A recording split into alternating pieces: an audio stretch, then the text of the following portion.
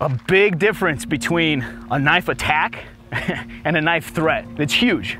A threat is this: hey man, I'm gonna fuck you up, or hey, I'm gonna do something bad, or I'm gonna hurt you. There's time. It's a threat. I can look to do things, right? An attack is him already just going. This is a very different situation, right? So train to the situation that you may find yourself in. I don't know how many of us are living where people want to run up to us and just start stabbing us, but if you live that lifestyle, train a little harder, right? Hey guys, Raul here from Fieldcraft Survival. I'm gonna give you some tips and some training, things you can do with your guys, your people, whoever you're training with.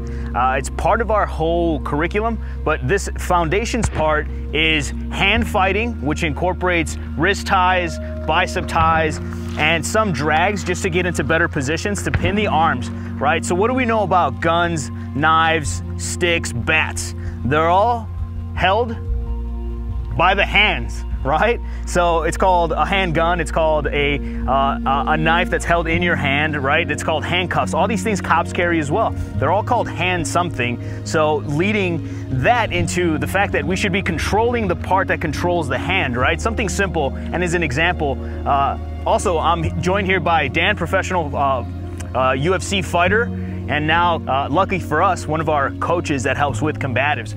Grab the gun and point it. So something as simple as this, right? A lot of other martial arts try to defeat and move this thing by going here. For us, yes, we do want to move the gun away, but if I can simply control the part of the body that's holding the gun, right? So if I miss this, which is a little smaller, and I go here, him trying to point this at me, and he's a strong guy, point that barrel at me. So me doing this on top of moving away helps me get away from the dangerous end of the gun, which is the end that fires the bullets, right? The muzzle. So if I'm too close, or if the gun's here, or the gun's anywhere where I can move and start to pin, now he has to do a lot of motions to do this. Now he's on his heels. I'm constantly putting pressure, putting him on his heels, moving backwards, which means I'm gaining the fight, right? And again, these are drills you're gonna practice with your people, so work them slow, then build it stronger, and then at the end of this, when you guys have figured out some of these little things, your partner will give you more and more resistance, creating a better and better scenario as you develop. So right now, he's just giving me enough.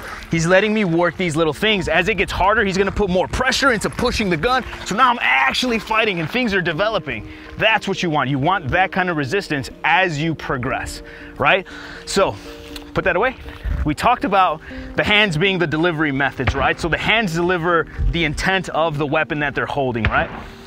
If I learn to control things like the hand, two things here, right? I can control the hand, swap the hand, and start to work to the outsides of these things. Here, I'm starting to work to the outsides. So a simple drill to get you comfortable, it's just a hand fighting drill. Most wrestlers have done it since they were little kids.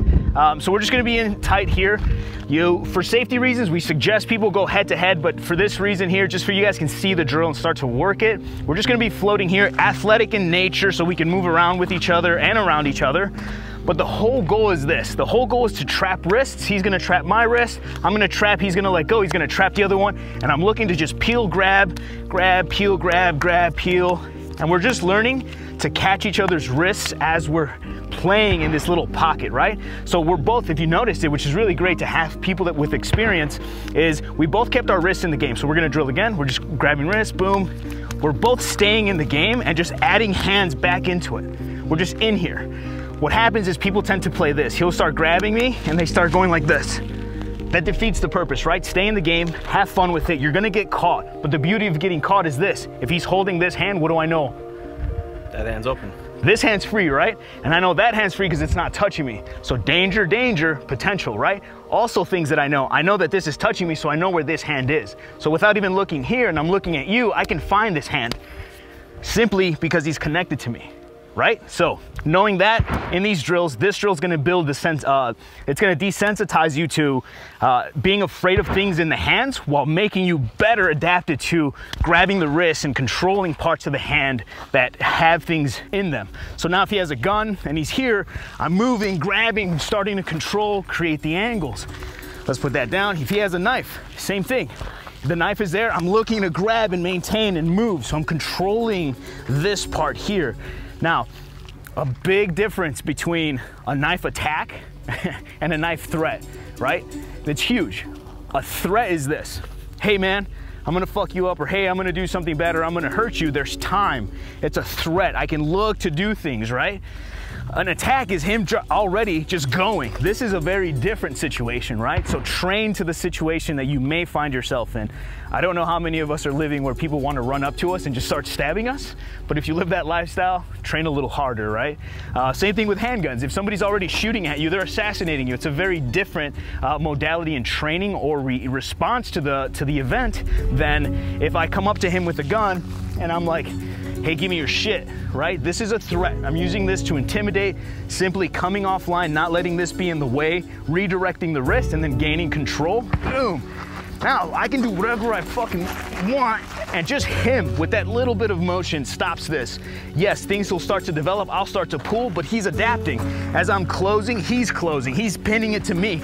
Now it's harder for me to do this. Now he's going to a better position, moving to the rear. We talked about those angles. We want angles, we want to be away.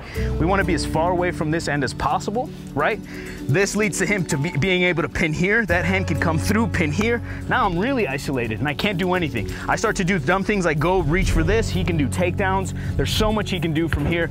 Kneeing the thighs from the back, so he's breaking me down, takes me over, down, boom. Now he's controlling me, all from the simple drill that started right here.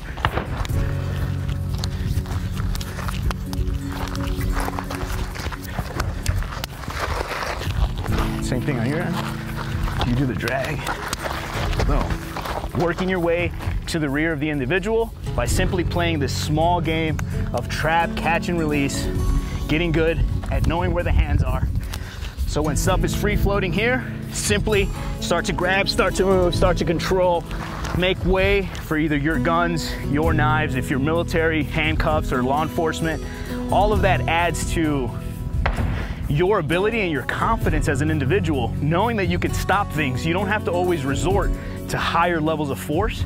I'd be like, well, shit, here we go. And we start working the guy because we understand what delivers the threat, what delivers the intent, the hands, right? So even big stuff, I'm already wrapped up, he gets away. We're talking about bicep ties and all those other things. I'm here, I can't really reach that hand. He starts to move it. I can look to stop the hand by going to the bicep, then going to the hand, right? Peeling, turning, angles, always moving, always staying live, because movement is life, right? Go drill it.